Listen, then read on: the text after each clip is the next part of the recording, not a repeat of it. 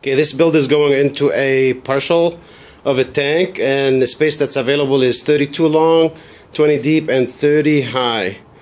So you got full size branching that goes up to 28, I believe 29 inches high, and it goes down lots of through and through, and this is under the shelf here, and there's a shelf that sits from the branch, goes over to the Pukani, and the Pukani sits about 27 inches high. There's lots more could be added to it, but as you can see, it's already together.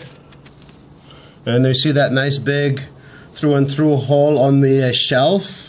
Very nice, actually, addition to the shelf. And that's the height of it.